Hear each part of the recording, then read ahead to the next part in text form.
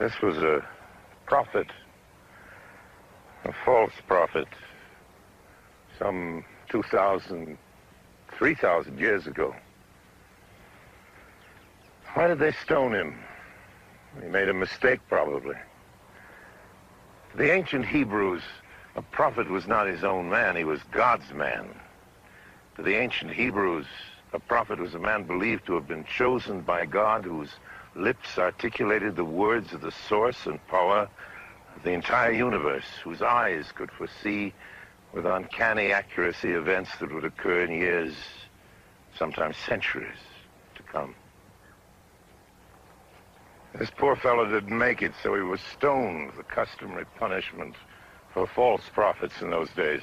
As a prophet, he may have been sincere. Most of the time, he was probably quite accurate, but to the ancient Hebrews, there was no room for error. A true prophet had to be accurate all the time. The early Hebrew kings were little more than nomadic tribal chieftains living in tents. They never created great pyramids like the pharaohs, or wonders like the Hanging Gardens of Babylon, or merchant fleets like the Phoenicians, or art like the ancient Greeks. No, what the Hebrews did do was to compile a collection of histories and prophecies that have influenced more people on this planet than any other book ever written. Jeremiah. Jeremiah. Lord God, look at me. I'm too young. I shall make my words a fire in your mouth. Everywhere I send you, you shall go, and all that I command you, you shall speak.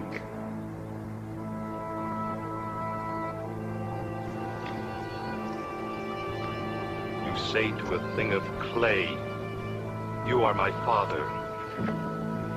Jeremiah was little more than a youth when the Lord commanded him to speak to the people. Summoning up his courage, he went forth and proclaimed the truth that the people did not want to hear. He warned them against their evil ways and predicted the misfortunes that would come upon them.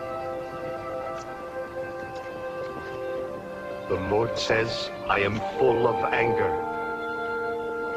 and I cannot hold it back. My anger and my fury shall fall upon this place, on man, on beast, on trees, on crops. Because you have disobeyed me, I will send the king of Babylon against you. I will utterly destroy you. And this whole land shall be desolation and horror. And you shall be slaves in Babylon for 70 years.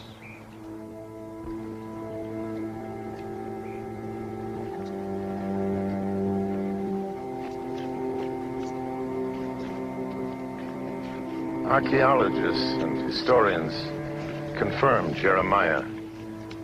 Precisely as predicted, the Babylonians swept into Jerusalem and destroyed it. Those who survived were carried off to Babylon, where they remained for exactly 70 years. Of Babylon, one of the most powerful kingdoms of the ancient world, nothing remains. At a time when Babylon was considered impregnable to attack, the prophet Isaiah saw its total destruction by the Medes and Persians 150 years before it happened. Isaiah had also predicted that the first temple of Jerusalem, the one built by Solomon, would be destroyed by invaders. It was. He further predicted that a king named Cyrus would see to it that Jerusalem and its temples were rebuilt. Almost 200 years later, a king of Persia named Cyrus allowed his Jewish captives to return to the Holy Land and gave them the materials to rebuild their city and their temple. Jesus himself foresaw Jerusalem and its holy temple being destroyed a second time. The Roman legions fulfilled that prophecy in the year 70 AD. Jesus also predicted that the temple would be rebuilt for a third time on the same sacred site. Isaiah foretold of the Messiah, a man of sorrows, who would die beside criminals, and yet whose grave would be with the rich.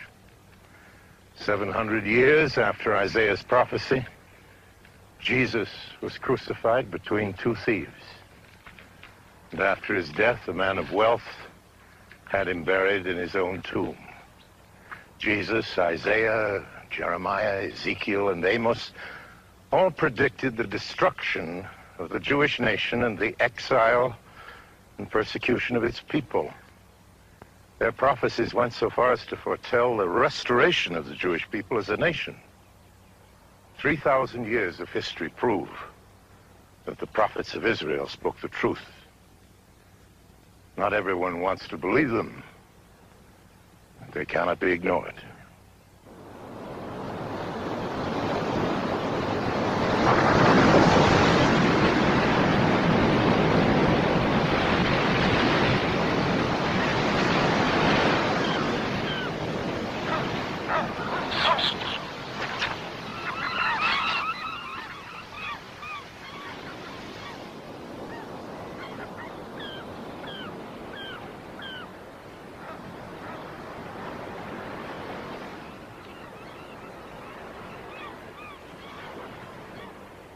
John, the son of Zebedee and beloved disciple of Jesus, lived his last days on the island of Patmos.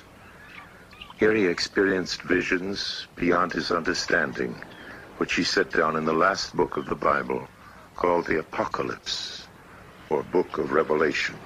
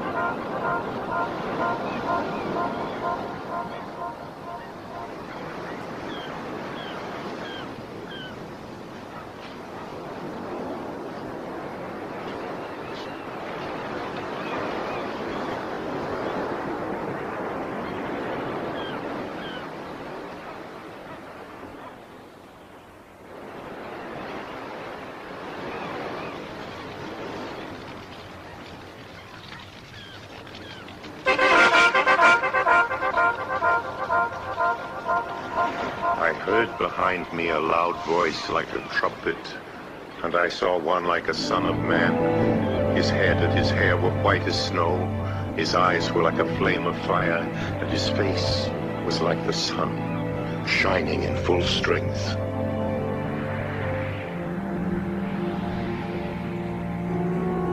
I looked, and behold, the sun became black as sackcloth. The moon became like blood, and every island fled away, and no more mountains were to be found.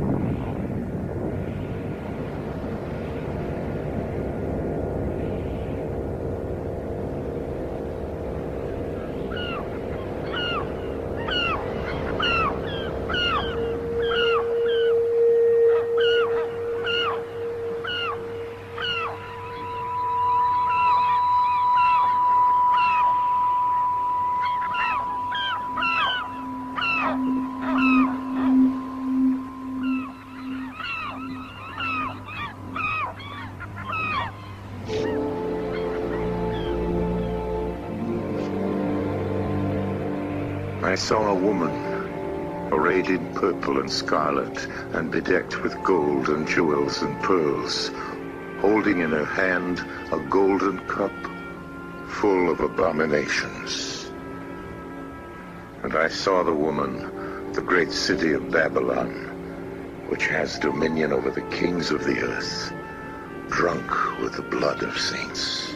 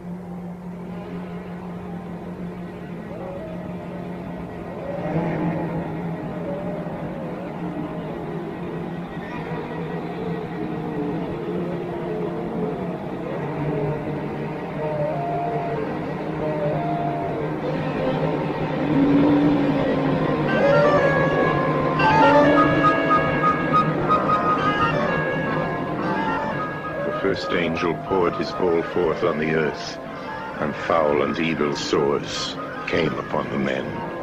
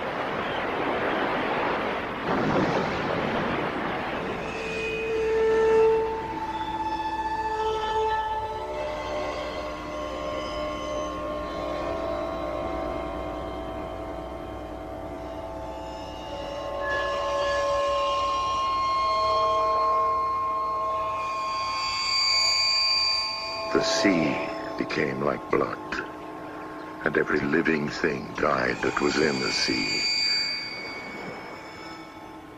Hail and fire, mixed with blood, fell upon the earth, and the sun was allowed to scorch the men with fire.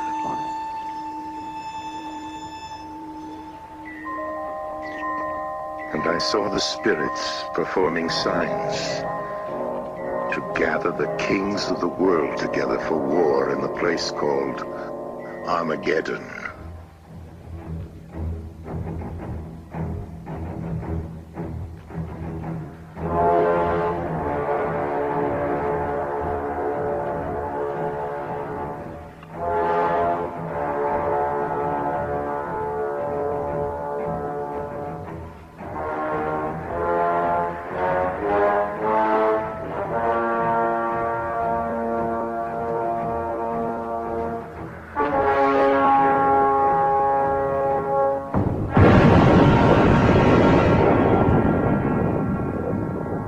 Many of the apocalyptic visions revealed to the disciple John are terrible indeed.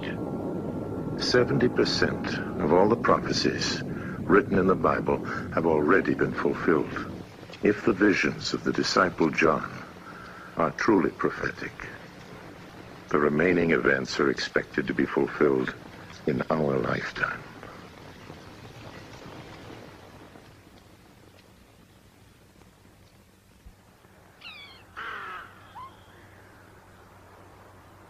During the 2,000 years since John saw and recorded his visions of the apocalypse, man has advanced to the threshold of the space age. The course of his progress has been marked by great obstacles and appalling hazards. But each challenge has been met, and every problem has been overcome as man advanced triumphantly into the 20th century.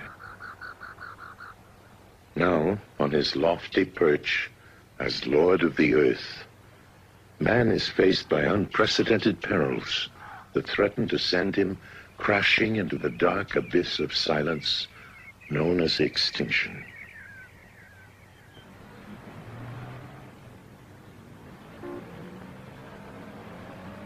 What are these perils which could mean the end of human life on planet Earth? Are they real or imagined? Are they a matter of historical coincidence or divine prophecy? The prophets Daniel, Ezekiel, Isaiah, Zechariah all speak of a precise pattern of events that would come together just before the end of history and the great climactic war that will bring the Messiah. I believe that what we're seeing in the world today is the fulfillment of these ancient prophecies written between 2,000 and 3,500 years ago. As the world staggers from one crisis to another, I believe that we're racing on a countdown to the end of history as we know it. When we consider the prophecies of the Bible, it is important to realize that their meaning often becomes clear only after certain events have taken place. In a way, it's like a jigsaw puzzle that only makes sense after a key piece is in position. Prophecy has often been discredited in the past by misguided people who said the end of the world was at hand, or that the Messiah was coming. World War I saw many trying to fit the prophecies into that pattern. And then during World War II, there were many who thought that Hitler was the one the Bible predicted as the Antichrist. But the key to the whole prophetic pattern was missing, and that key has always been the rebirth of the state of Israel. Behold, I will open up your graves and cause you to come up out of your graves, my people, and I will bring you into the land of Israel. In 1948, after almost 2,000 years of being scattered throughout the world, the Israelis miraculously reestablished their state in Palestine. For believers throughout the world, Ezekiel's prophecy had been fulfilled, and the whole prophetic pattern began to fit together.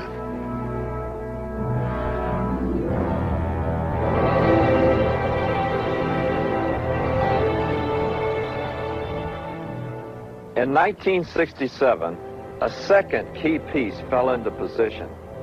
It was predicted that Jerusalem would be trodden down by the Gentiles until the times of the Gentiles were fulfilled, and then it would fall back into Jewish hands.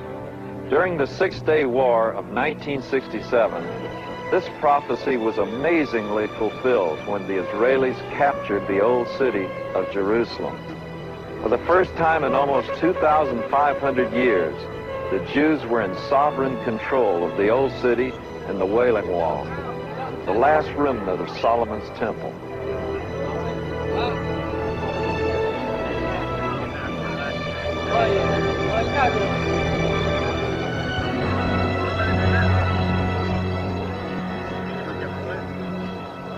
With the fulfillment of these two prophecies, the third condition relating to the end days takes on new significance. According to the prophets, the Temple of Solomon will be rebuilt on Mount Moriah before the final apocalypse overtakes mankind. The site of Solomon's temple is now occupied by the Dome of the Rock, the second most sacred mosque in the Muslim world. How then can this prophecy be fulfilled? Before 1948, only a handful of people believed that the Jews would ever re-establish their nation in Palestine. The idea that they would return to the old city of Jerusalem was considered impossible.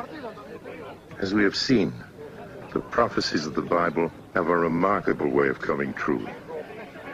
So who can say that the temple will not be rebuilt? According to Jewish law, it is forbidden to desecrate any place of religious worship. So if the Jews cannot touch the mosque, who can? There can be an earthquake. The Arabs might decide to move it elsewhere. In any event, for those who believe the prophets, the mosque will move, and the temple will be restored on Mount Moriah. Over the last 2,500 years, Jerusalem has been under the control of the Babylonians, Persians, Greeks, Romans, the Turks, the British, and the Arab nations. Never until the events of recent history could the biblical prophecies about the end times have made sense. It was not until the oil crisis of 1973 that the full meaning of Zechariah's prophecy was revealed. Zechariah spoke of Jerusalem as a burdensome stone and said, all the nations of the world will be gathered against it. With Jerusalem now in Israeli hands, we can see very clearly how this could happen. With the world running out of cheap fossil fuels, oil has become the most powerful economic weapon on earth. As alternative sources of power run out, everyone will become totally dependent on Middle East oil. As the industrial nations are brought to their knees by the power crisis, the Arabs will use their political power to try and gain control of Jerusalem and the holy places. When they do this, Jerusalem will indeed become the burdensome stone prophesied by Zechariah, and all the nations of the world will become involved in the ensuing crisis, a crisis which will lead to the final battle of mankind in the Valley of Armageddon. Is our planet truly in mortal peril? Can there really be any substance to all those biblical prophecies?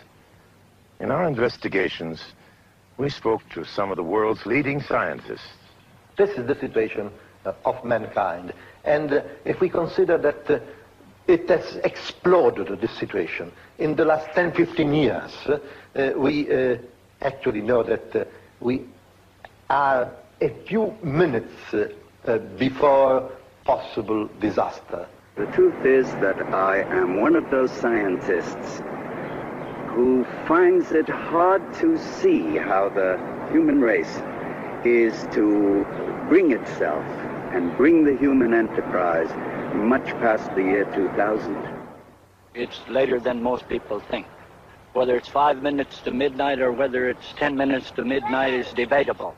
I don't believe it. Emphatically not.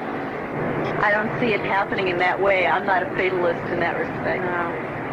Well, I think the Earth has been here too long to all of a sudden just get up and just disappear. I think we'll go on living forever and ever. I think it'll always be civilization, always. We'll make it. I won't be there. Is it pride, conceit, or ignorance that makes us feel invincible before nature? What is it that gives us the idea that our time on Earth is infinite and without end? The difficulty really is that so many people cannot absolutely envisage the possibility of the extinction of the race. As a matter of fact, my own brother says he can't envisage his own extinction. Speaking as a zoologist, I can't really look at mankind as anything other than one of the many different kinds of creatures that I've examined. And, of course, one thing one knows immediately as a zoologist is that the human species one day will become extinct. I just don't want people to feel that they're here forever, that man is in some way different from other species. He's not. In this respect, he is just another animal.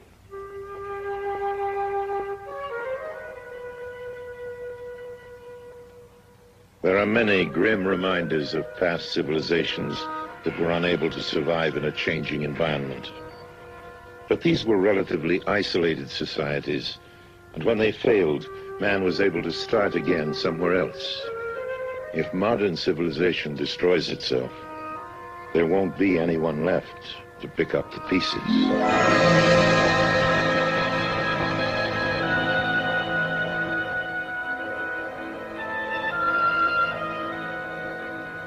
The prophet Jesus said that in the end times there would be all kinds of natural disturbances. And he said that they would increase in frequency and intensity, like the birth pangs of a woman when her child is about to be born. That's the key to the meaning and significance of these events.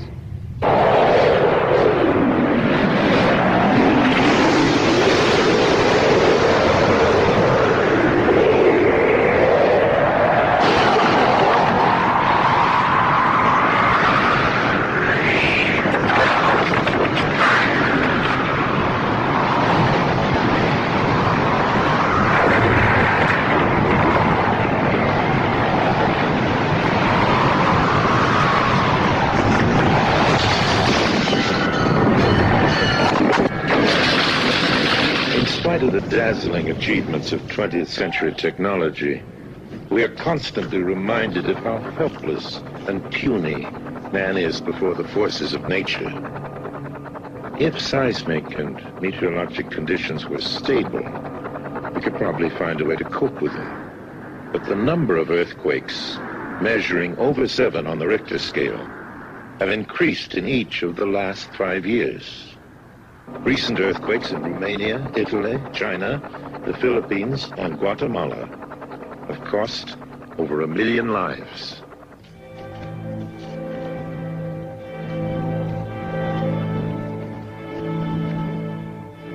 It's the same story with tornadoes, floods, and our changing climate. As we contemplate nature's growing offensive, the question arises, is there some significance to all this? Some deeper meaning? Could these be the birth pangs the prophet spoke of?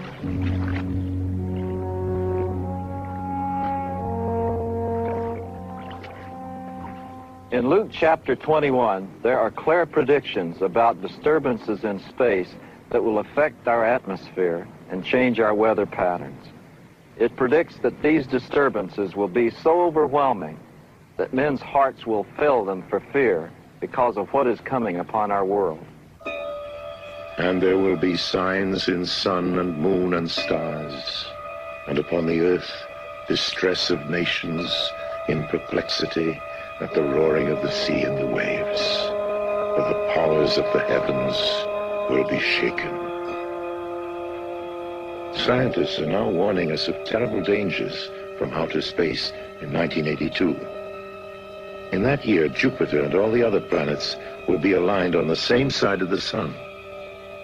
When this happens, they all pull together through gravity, producing a tidal influence on the sun and shaking up the surface of the sun, which makes the sun itself more active, produces sunspots, solar flares, and all the kinds of activity that we know the sun can produce, but more so.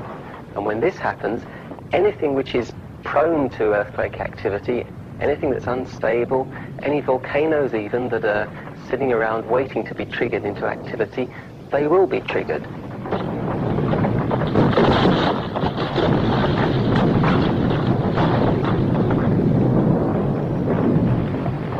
To imagine what will happen in 1982, one need only consider the last truly major volcanic eruption in history. The Tambora eruption of 1815 was equivalent to the explosion of 800,000 hydrogen bombs. It affected the world's weather for 2 years afterwards. With our increased population densities, the implications of an even larger eruption in 1982 are horrifying.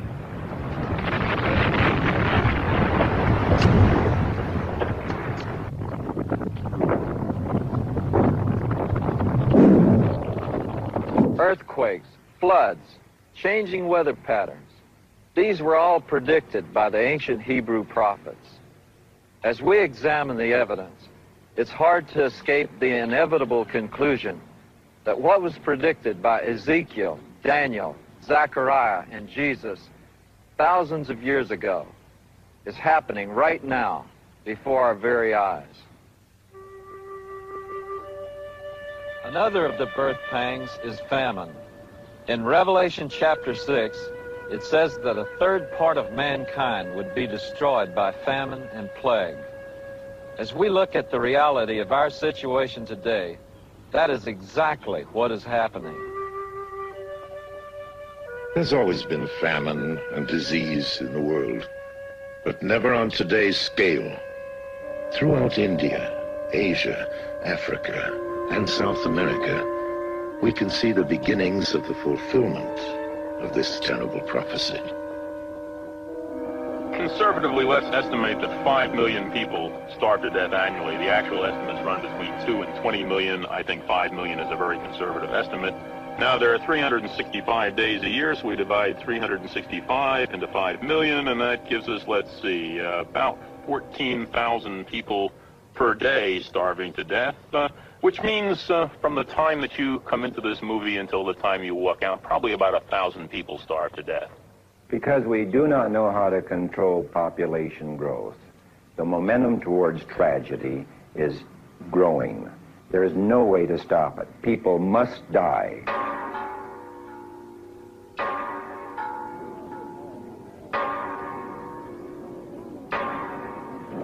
Nobody likes to hear the brutal truth about famine. According to the U.S. government figures, the demand for food in the world is already greater than the amount of food available. At the present time, there are 600 million people who are dangerously undernourished, and 800 million living on less than 30 cents a day.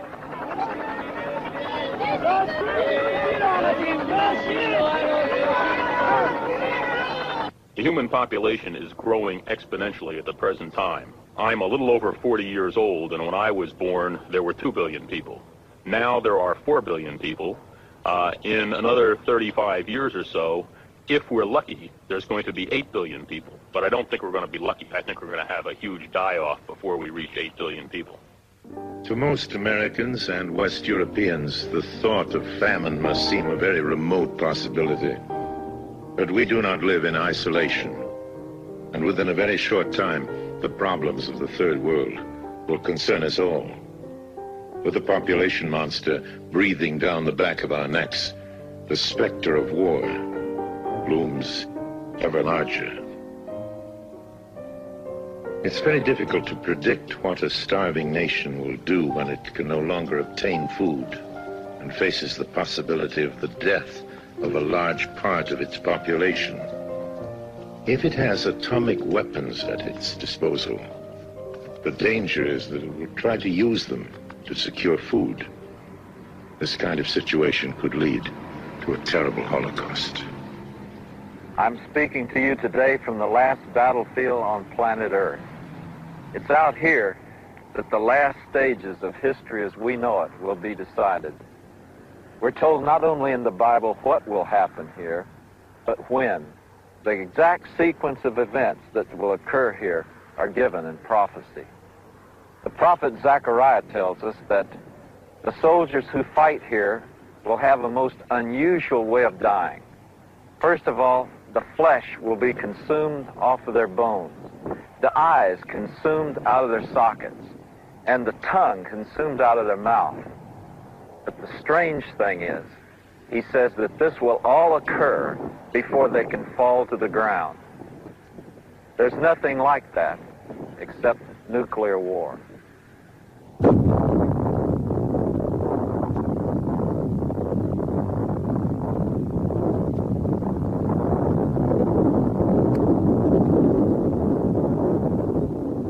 The prophets describe events of enormous destructive power, and yet no one understood them in ancient times. Now technologically we see how they could happen. I think one of the most amazing things is the book of Revelation.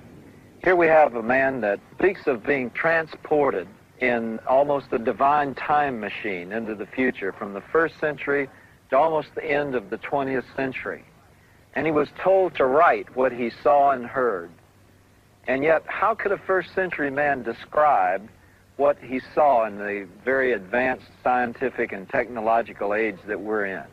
He had to go back into his own times and take from the phenomena from which he was familiar and bring it into bear and try to describe these things in terms of the phenomena of the 1st century.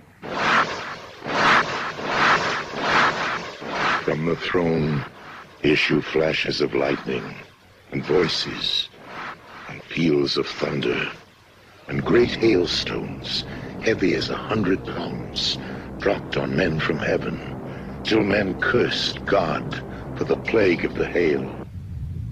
The sky vanished, and every mountain and island was removed from its place.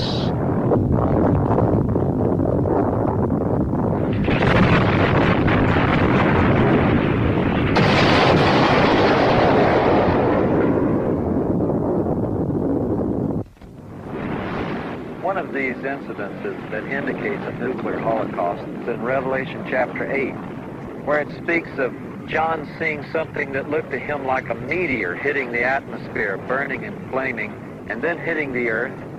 I believe he was describing beautifully exchange of intercontinental ballistic missiles, which look like a meteor when they re-enter the Earth's atmosphere.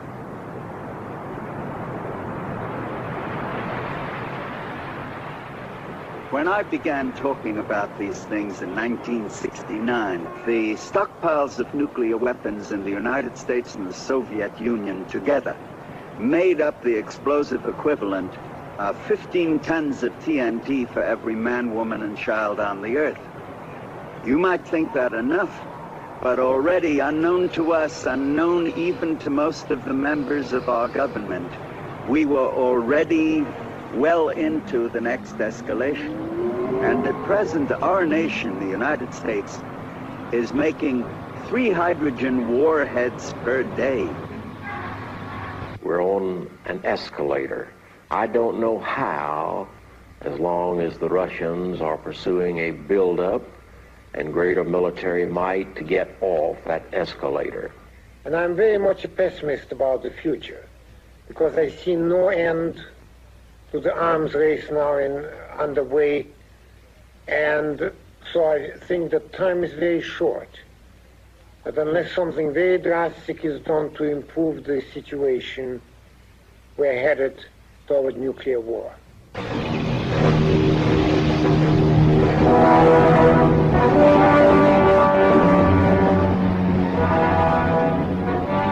the last 30 years, we have lived with the dangers of the Soviet-American arms race. But now we are faced with the growing peril of nuclear proliferation. We are now at the point where it is very likely that nuclear weapons will become available to an increasingly large number of nations, and I think before the end of the century, probably even to some terrorist groups.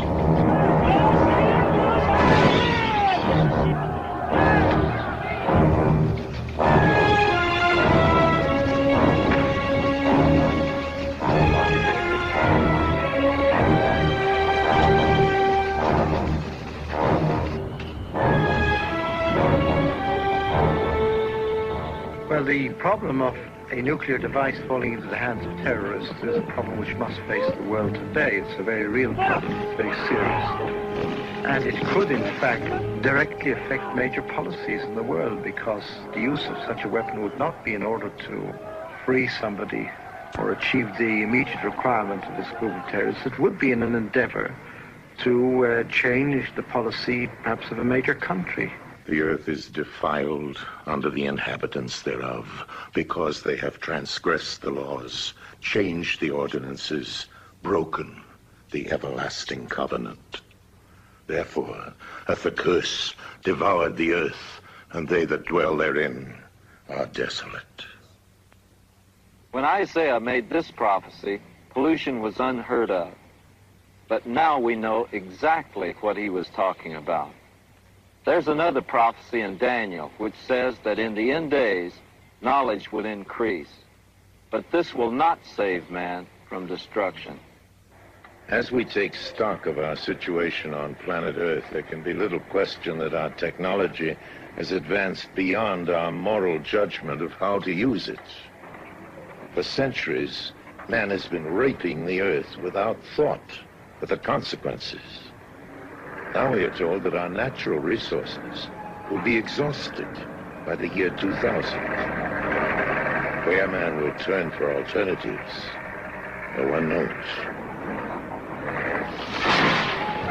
Isaiah said that man would be punished for polluting the earth, and everywhere we look on our beleaguered planet, there's evidence that his prophecy is coming true.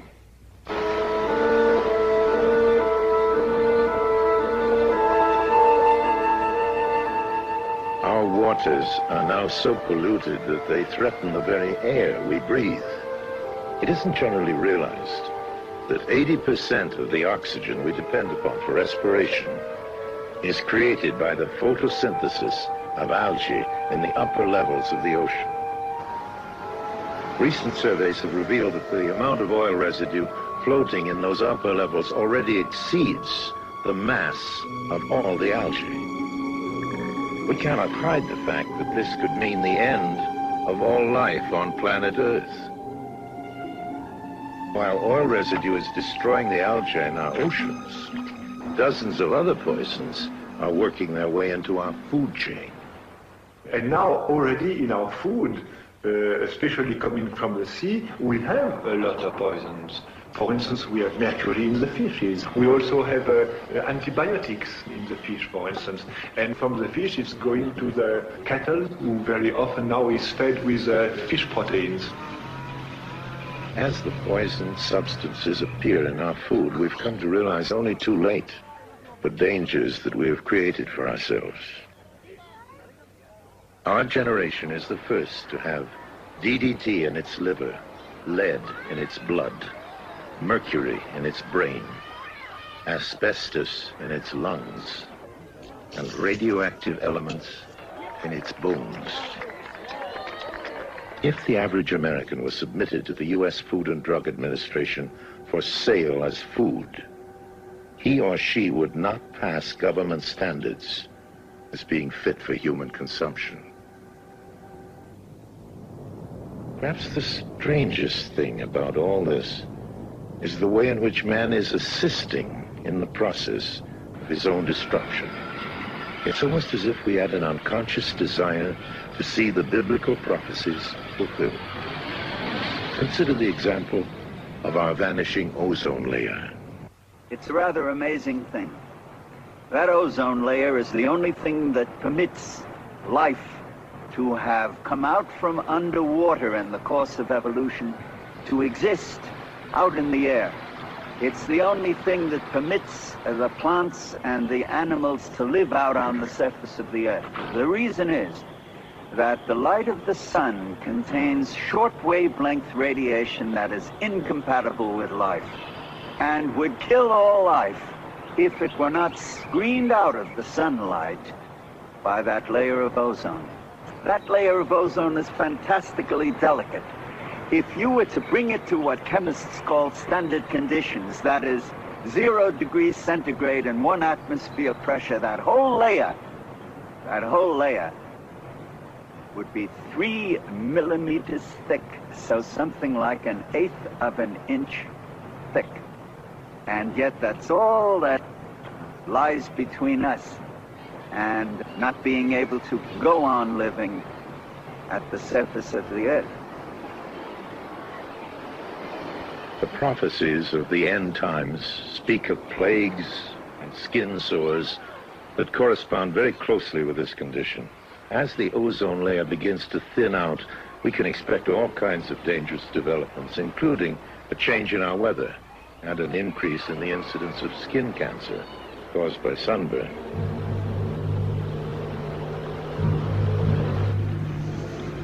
The killer bees of Brazil are an even more dramatic example of the ecological backlash that has come from man's arrogant disregard for nature.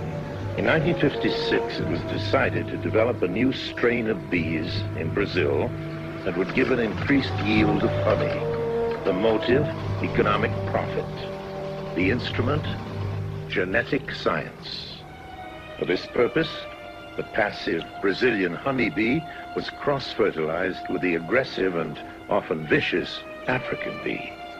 Experiments went on for some time until one day, in 1957, when 26 African queen bees escaped from captivity. Since then, the African bees have been breeding so rapidly that they've become a menace all over Central and South America.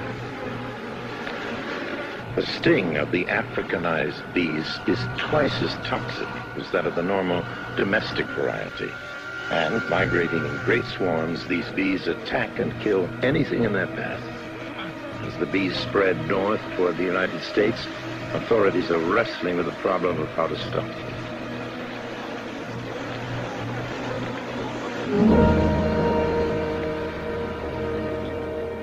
As man advances in the science of genetics, a new horror appears on the horizon. Man is now subverting the very processes of creation itself. In the new biological era, we will be able to transplant organs, insert artificial organs, regrow, regenerate organs, so that the same human being over a period of years may not be the same human being. All his parts will have been replaced and he'll have identity crises. We can manipulate reproductive biology. We can clone people from single cells. We can manipulate genes. We can control the brain and behavior. We can not only create any kind of people we want, we can create creatures that never existed before on Earth. The amazing new technology of recombinant DNA enables us to recombine genes from any variety of organisms we wish. The problem is that nobody knows what will happen if one of these microorganisms escapes from a laboratory. Although they are unlikely to manufacture Frankenstein monster for a long time to come, there is a terrible danger that they will unwittingly release a virus against which mankind would have no defense.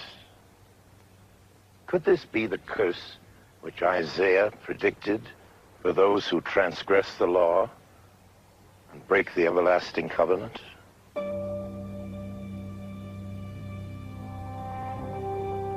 DNA, pollution, famine, nuclear war. Man seems almost indifferent to the dangers ahead. In a world of growing atheism, is science the only hope for mankind?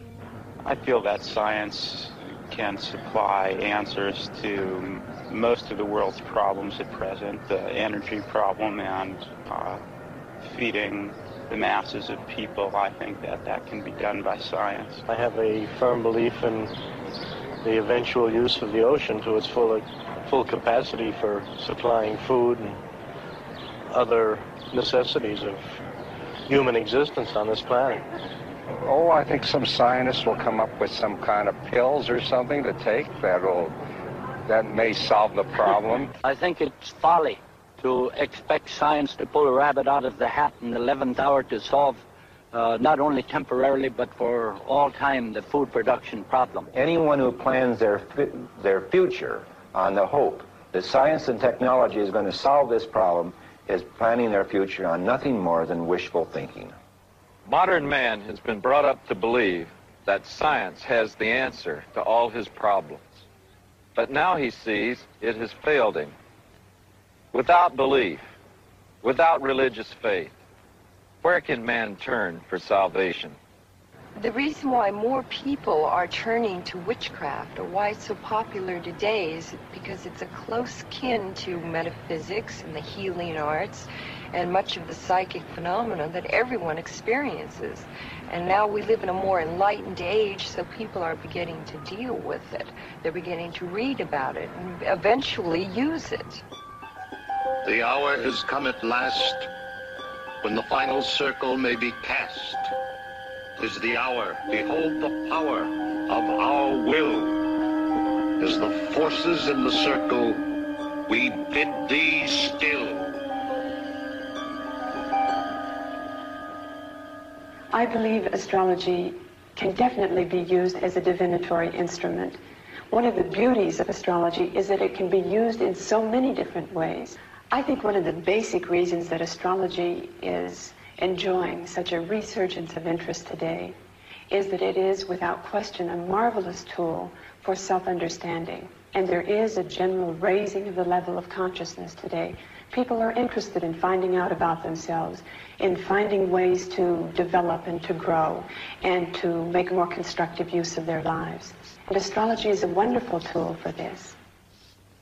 According to recent estimates, astrology and the occult sciences are a $250 million a year industry.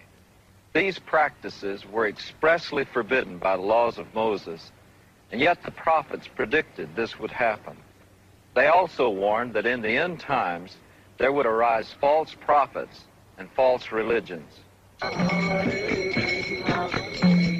In John chapter 4, it says, "Believe not every spirit, but test the spirits, whether they are from God.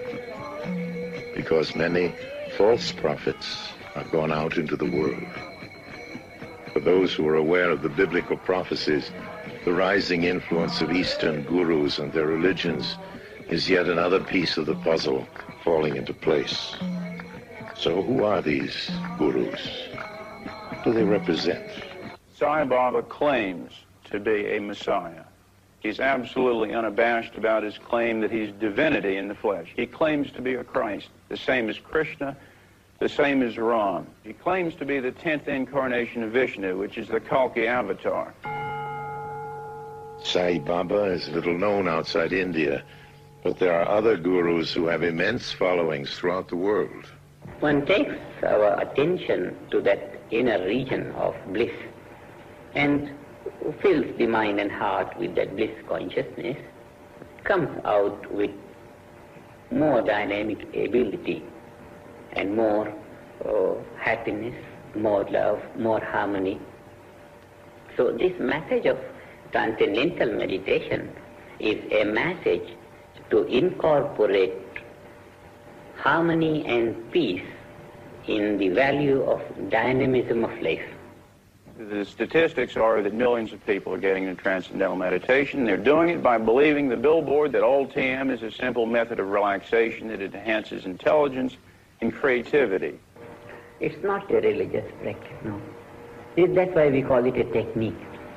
It's a simple technique of tracing the finer state of thought and tracing the source of the thought within. However, when you get initiated, for some reason, you have to bring a flower and a white handkerchief, and they recite something in a language you don't understand for about 3 minutes. It's a hymn. They give you a mantra to say silently in your head. It's an adoration.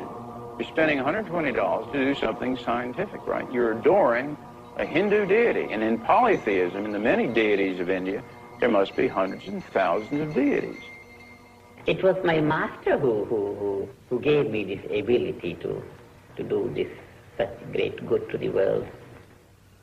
All over the world we see a desperate spiritual hunger and self-styled messiahs offering us what they think we need.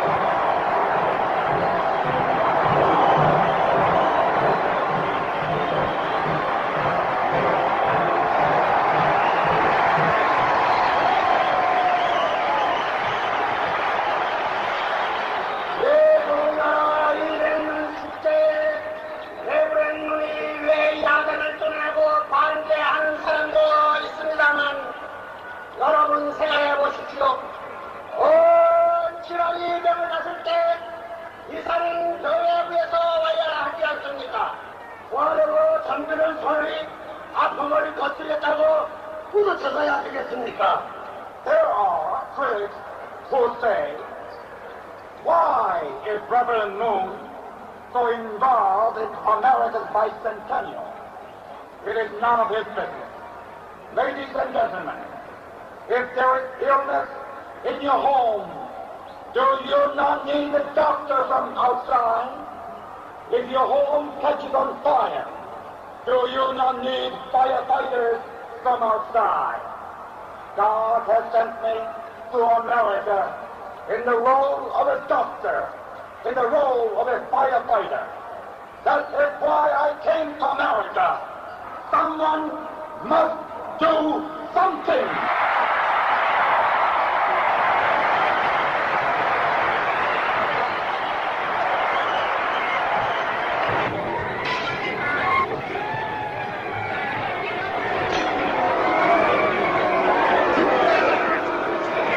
Everywhere that we look, we can see events falling into the prophetic pattern. As the world drifts towards economic and political crisis, many observers feel that conditions are ripe for the appearance of a world dictator, a man who will seem to offer a solution to all the world's problems.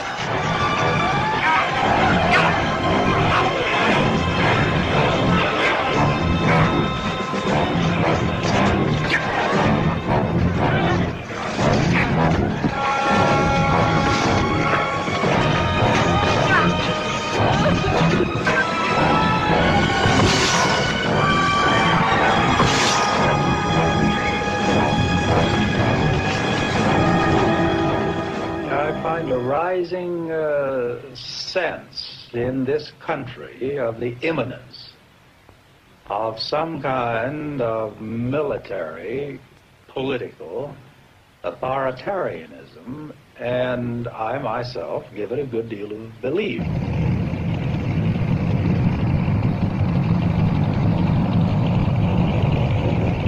There's a great deal of prophecy about the Antichrist. Many people think that because this man's called the Antichrist, that he'll appear to be evil. But Satan's no fool. According to the prophets, he comes as an angel of light frequently. And so this man will appear to be a good man. And he will be accepted by the world, not just as a dictator, but as the very Messiah, the Savior of the world. If fascism ever comes to the United States, it'll be called Americanism.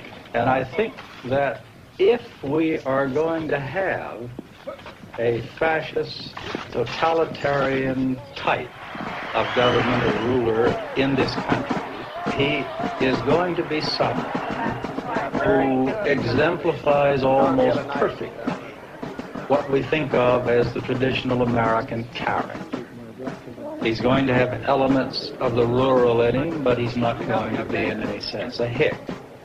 He's going to be deeply populist in the sense that he will have to have a feeling of empathy. He will have to have a sense of attachment to the people, to genuinely like them, and for them to respond to him.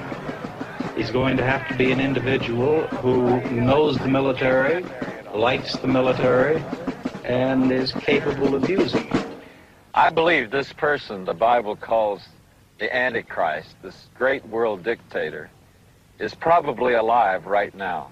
He's probably going about his business unaware of his future fatal role in the history and destiny of mankind. He'll be a good man, probably an agnostic humanitarian, and Satan will give this man great intelligence, which he will interpret into the situation and have real answers that answer big problems for the human race. Antichrist will get control really through economic means. And there's a prophecy in the book of Revelation, chapter 13, that speaks of him causing everyone to swear allegiance to him and receive a number. And it says that no one can buy, sell, or hold a job without this number.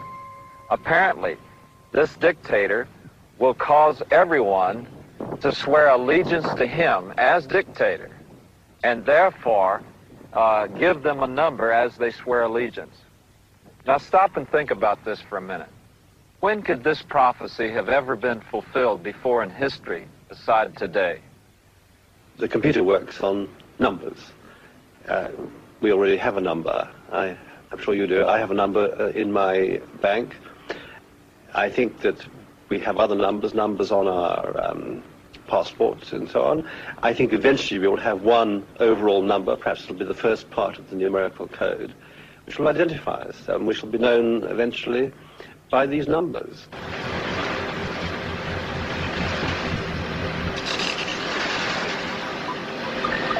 The computer particularly lends itself to dictatorship. It's a wonderful instrument. The essence of any form of authoritarian or dictatorial government is surely to get the main facets of life under central control. The press, the power, the services, the police, the records, and industry as a whole, obedient to a central authority. And whoever controls that would surely control the country. Computer technology has arrived on the scene at exactly the same point in history when all of the other prophecies are coming together simultaneously. There's one important point. How will we recognize the Antichrist when he arrives on the scene? The scriptures give us an important clue. Let him who hath understanding calculate the number of the beast.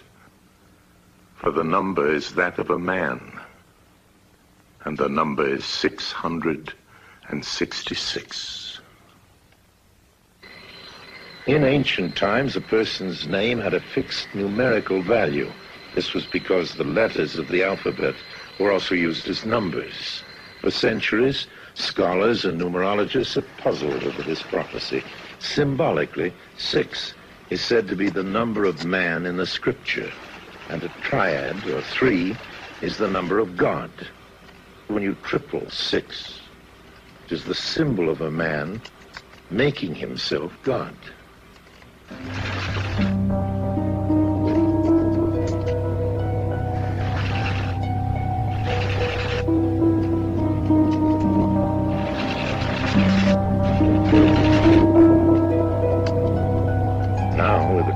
better technology available, the search for an explanation has been intensified. We do not know whether the prophecy refers to the Antichrist's real name, his assumed name, or even his title. No one will really know who he is until he receives a mortal wound from which he will appear to be raised from the dead. It's this that kind of thrusts him on the stage of history, and everyone will be mesmerized by, this thing that appears to be a great miracle. And for all I know, it may be a miracle, only it'll be done by the power of Satan. And I saw one of his heads as if it had been slain, and his fatal wound was healed, and the whole earth was amazed and followed after the beast.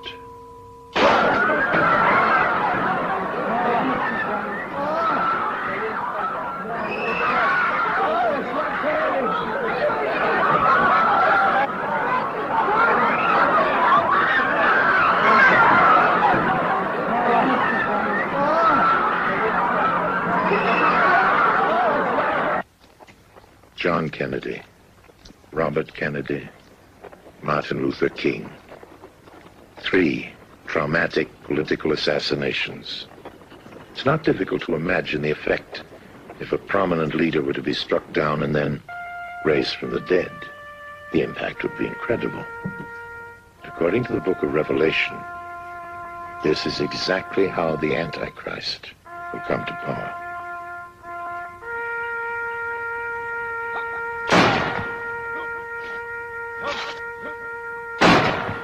The prophet Jesus predicted that there would be wars and rumors of wars as the end times approached. Year after year, we've seen wars and revolutions erupting around the globe with increased frequency and magnitude. We can see where this is leading, but we seem helpless to stop it. The prophets say that it is our fear of war and lack of faith that will make it possible for the false Messiah to be accepted. By promising us the peace and security our hearts crave after, this Lord of darkness will become dictator of the world, and he will lead us into the terrible end days.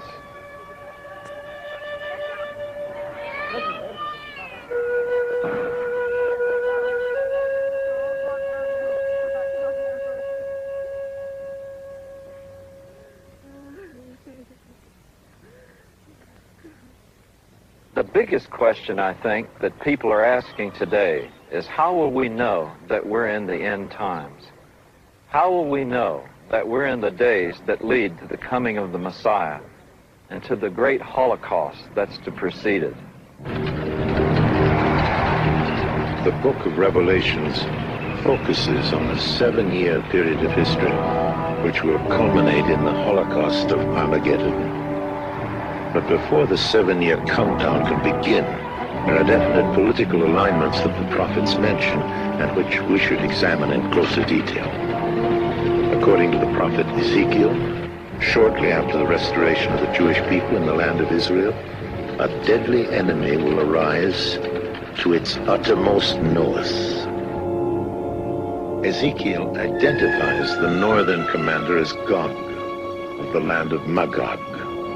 He was also prince of an ancient people called Rosh, or Rus.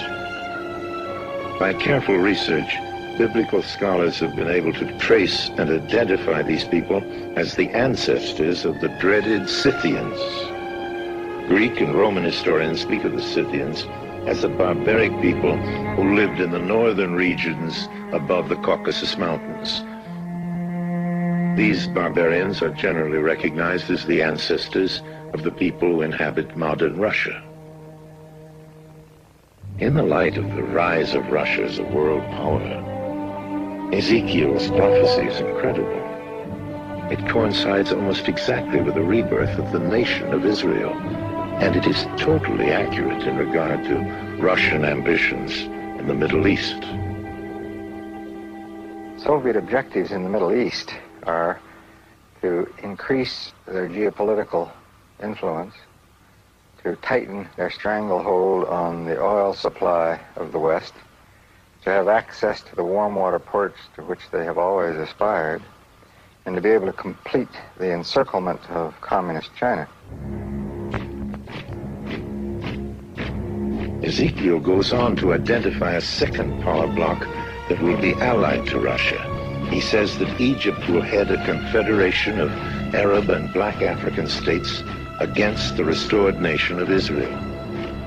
As we note Russia's military presence in the Middle East, Ezekiel's prophecy reads like a blueprint for the current situation. If you read the various prophecies about Armageddon and the end days, and you're aware also of the realities of the situation in the Middle East, it certainly does not look out of place. It doesn't say what age, it doesn't say when, but it does give you a ratio of forces, a given political situation, which, when we read it in the context of situation even today, does begin to appear familiar. In yet another prophecy concerned with political alignments in the end days, John foretells the rise of modern China. The rise of China coincides with the rise of Russia as a world power. And both these developments coincide with the return of the Jewish nation to Israel.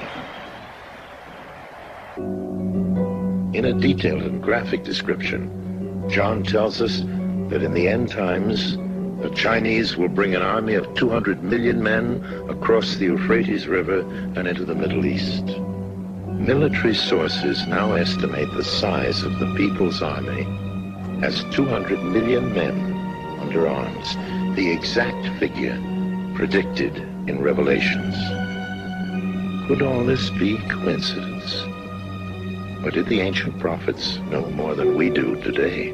We have now identified 3 of the 4 great power blocks that will be involved in the events that lead to Armageddon. This leaves us to discover the 4th entity, the confederation of 10 nations that will be led by the Antichrist. In one of the most dramatic passages in the Old Testament, Daniel had a vision of 4 beasts emerging from the sea. Each beast represented a great empire of the future, the Babylonian, the Persian, the Greek, and the Roman Empire. He was told that each of these would rise and fall, but then out of the remnants of the Roman Empire, a 10-nation confederacy would emerge, and this revival of the Roman Empire would be led by the Antichrist. For centuries, there's been conjecture about this prophecy. Some thought that Charlemagne might be the one to rebuild the empire. Then came Napoleon, but neither could fulfill the exact conditions of the prophecy. As we survey the biblical prophecies and measure them against present events, it is hard to deny the weight of evidence that is building up. If these are the end times predicted by the prophets, then we can expect the missing pieces of the prophetic puzzle to rapidly fall in place. In 1957, an event occurred that could mark the beginning of the fulfillment of Daniel's prophecy. On May 25th of that year, 6 nations gathered in Rome to sign a treaty which laid the foundation of the European Common Market. Since 1957, the Common Market has expanded to 9 nations, and there are strong indications that a 10th nation will be added in the near future. Could this be the 10-nation confederacy that Daniel spoke of, the successor of the Roman Empire? We cannot at this moment be certain, but taken in the context of biblical prophecy, it is a significant development.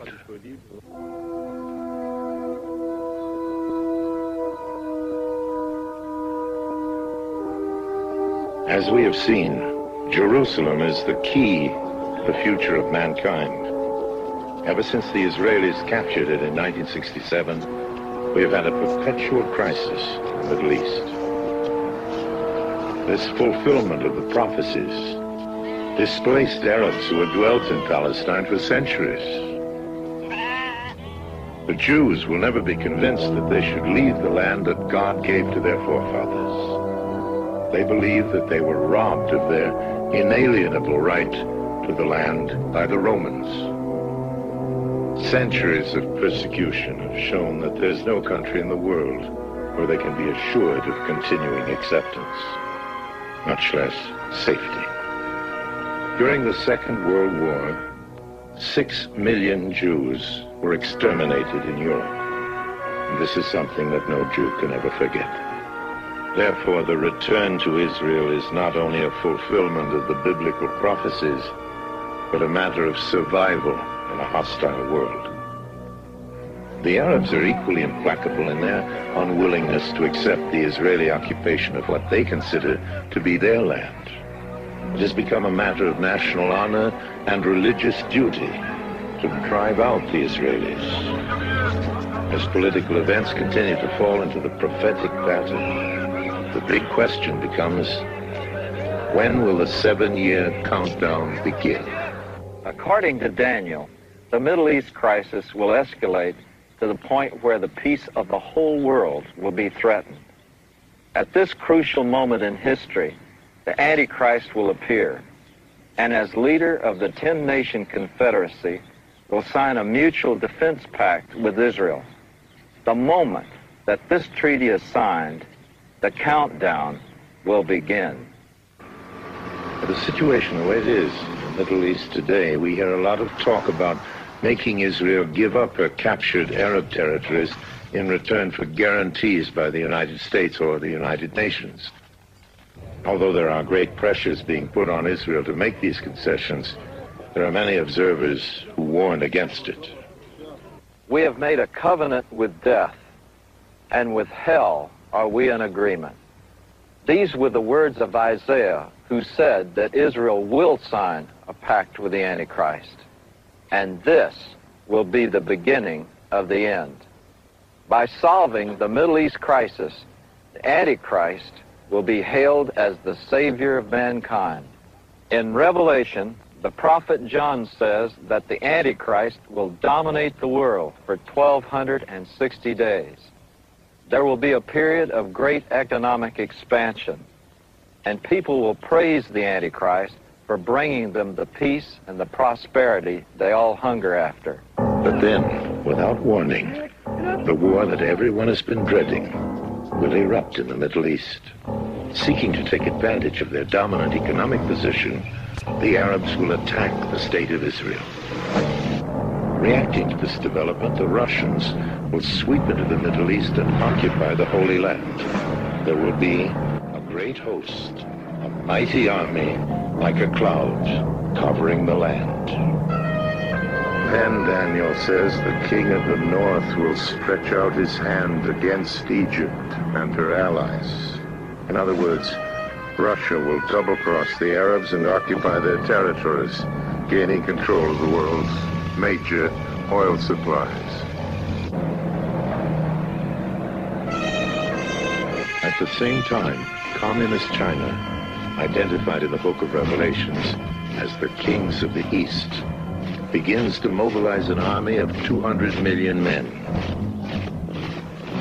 As the forces of East and West move into the Middle East, the stage will be set for the final battle of history, the confrontation man has been dreading for centuries, the fulfillment of the prophecy of Armageddon. Let all the men of the war draw near. Let them come up, multitudes, multitudes in the valley of decision.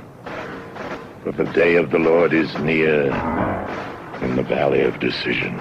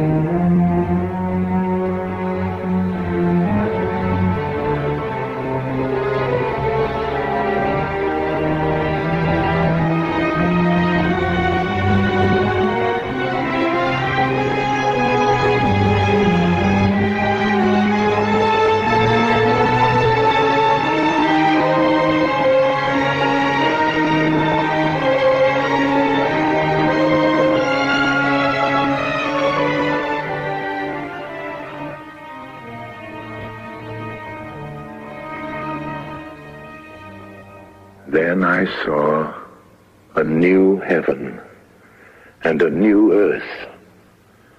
For the first heaven and the first earth had passed away. This generation shall not pass till all these things take place.